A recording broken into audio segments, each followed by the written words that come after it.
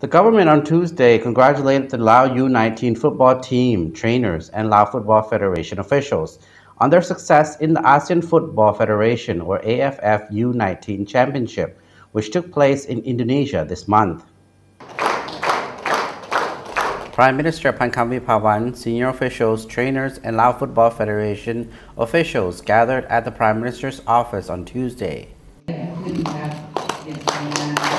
Although the team narrowly missed the chance to lift the trophy, they made it through to the final after knocking out major rivals on the way, with a succession of strong performances that surprised fans and drew massive public support.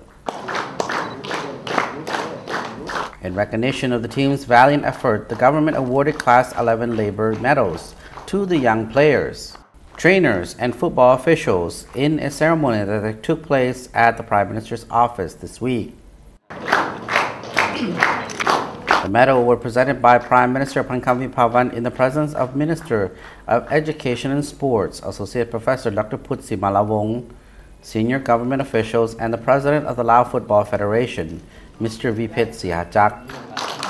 คือว่าทีมสาลาวเฮาU19ได้เข้าชิงชนะเลิศถือว่าเป็นผลงานโคตรเด่นที่สุด Prime Minister Phankham praised the footballers, trainers, and officials for their determined efforts and gave a special gift to goalkeeper Punin Sayason for his outstanding performance with his ability defying opponents' attempts to score.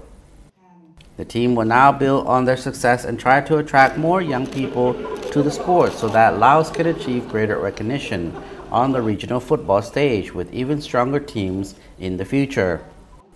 Various entities have donated more than $3 billion to the U-19 football team and trainers in recognition of their heroic efforts at the championship.